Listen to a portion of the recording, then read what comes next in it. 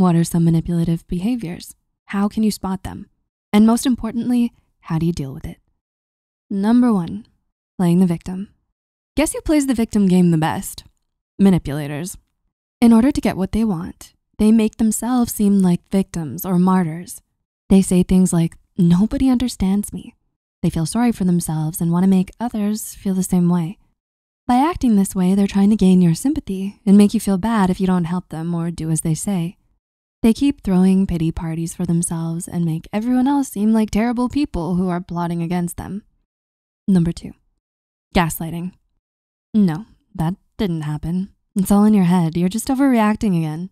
Classic manipulator lines, making you question your own reality, also known as gaslighting. Manipulators use this technique when they want to make you believe that what you think or remember is wrong. When they first start, you might be confused because why do you remember the situation differently? But after some time, you may start blindly believing them and questioning your own mind. You may even start feeling like you're going crazy. And that's what makes this manipulative behavior dangerous for your mental health. Number 3, passive aggression. Another behavior that manipulators exhibit is passive aggression. Passive aggression means indirectly expressing anger instead of directly saying how you feel. A passive-aggressive person desperately needs to feel dominant and in control, and they do it by making others feel inadequate.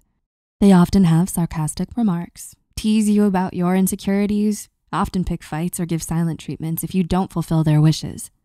Not only do they feel these tactics can ensure they get whatever they want from others, but it also makes them relive their own feelings of deficiency. Number 4, guilt tripping. Manipulators know that people will do things out of guilt. So when they want to manipulate you into doing something, they might use guilt tripping. With this strategy, they make you feel bad about yourself so you end up doing the things, even if you really don't want to do the things. Maybe it's going out with them even though you're too tired, or helping them with something even if you're just too overwhelmed with your own responsibilities. They might say things like, oh, but I do so much for you. Why can't you return the favor? Or, well, I guess I don't mean that much to you anyway. By using guilt, they make you feel like you owe them something or make you seem like a bad person. And at first, you feel like helping them would make you feel better, but it makes you feel miserable instead. And number 5, using cruel humor. Laughter, in this case, is not always the best medicine.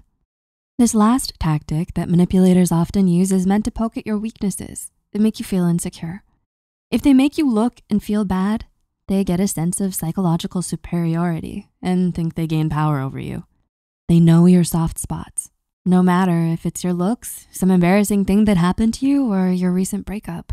They'll bring it up like they're saying a joke and act surprised when you say it's not funny. They'll just simply say, oh, why can't you take a joke? Even though they know very well it's not just a joke. So what do? This is how manipulative behavior looks, but how do you protect yourself from it? Well, remember your rights.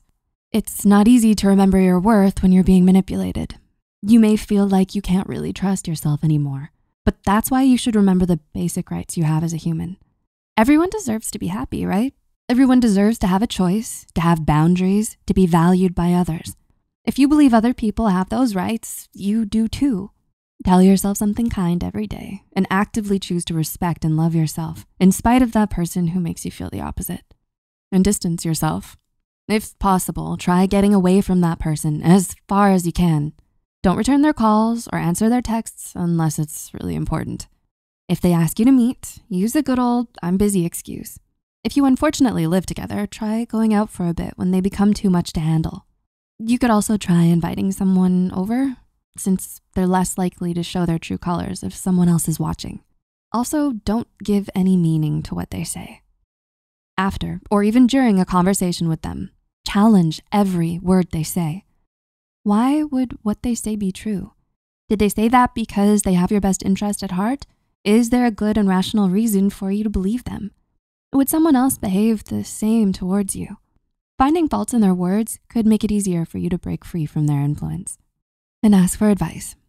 Sometimes all we need is a change in perspective.